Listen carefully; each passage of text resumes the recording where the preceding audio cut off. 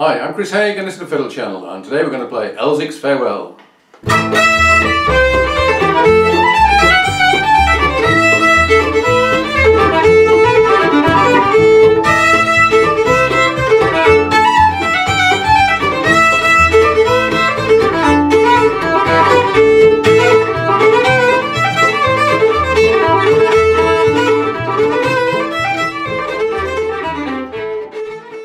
Elzic's Farewell is a very exciting old-time stroke bluegrass tune.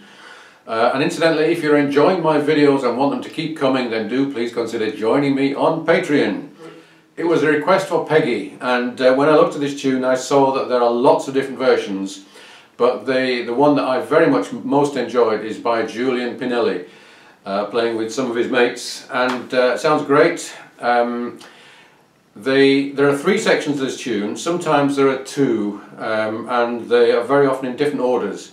But we do actually know who this tune was written by. It was by Harvey Elswick.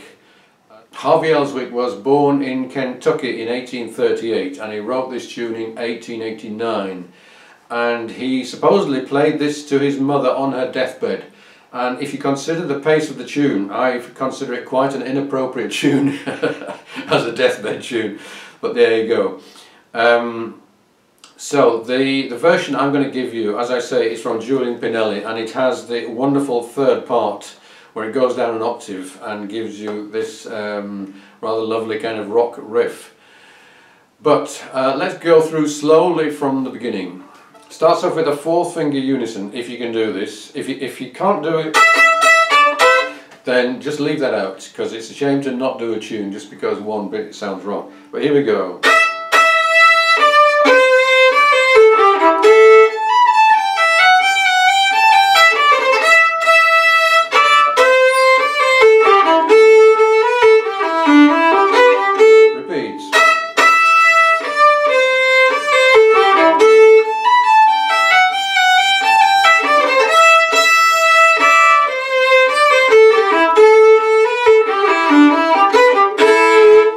Now this A section can be played just over an A drone or an A minor chord, and I think it's good to do it like that the first time round, but there are some very nice chords, these A minor, C to F to G, which I very much like, and we're going to play it with those chords as the main backing.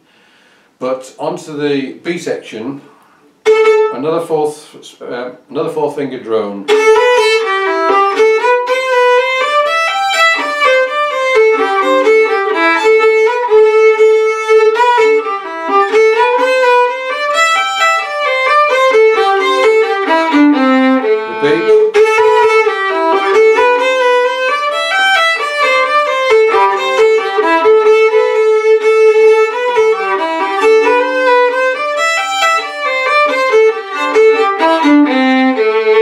Now I've not written it in, but you can slur the end of the 4th bar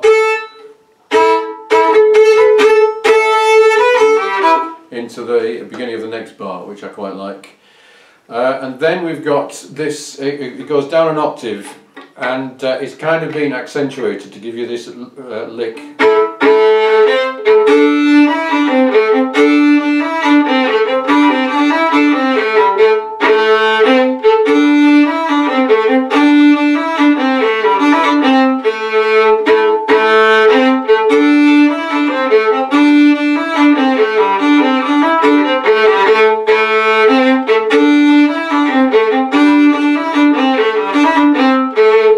And that has the definite feel of a guitar power chord type riff to it, which can be really effective.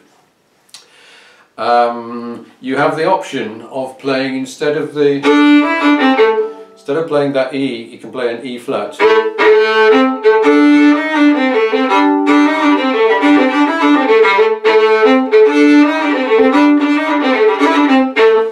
And whether you choose the E natural or the E flat, I think it's a bit like deciding whether or not you are attracted to the dark side, because there's definitely something something wicked about.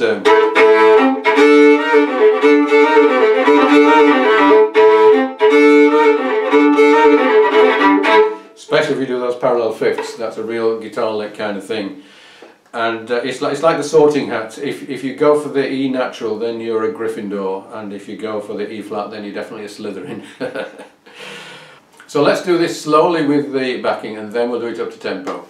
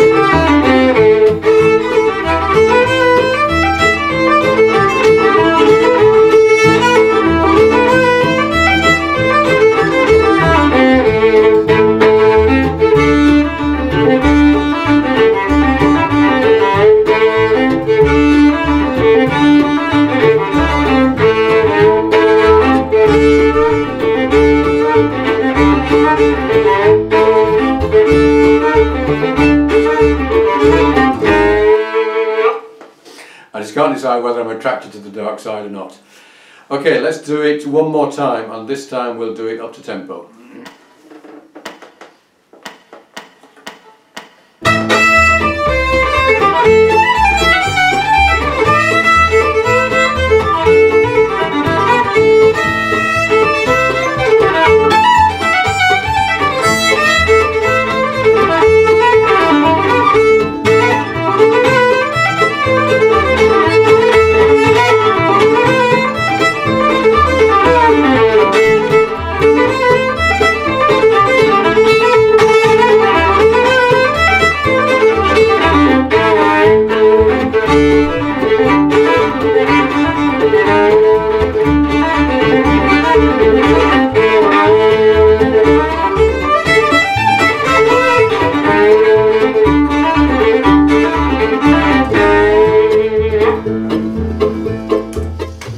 Okay, if you enjoyed this and would like a copy of the dots, then do subscribe and send me an email. If you would like to get hold of a zip file with all 350 of my PDFs, and that's as of today, there's going to be a lot more coming, then do subscribe to my Patreon page, which will cost you no more than £4 a month to start with, which will get you all of those PDFs in one go, as well as loads of other things as well.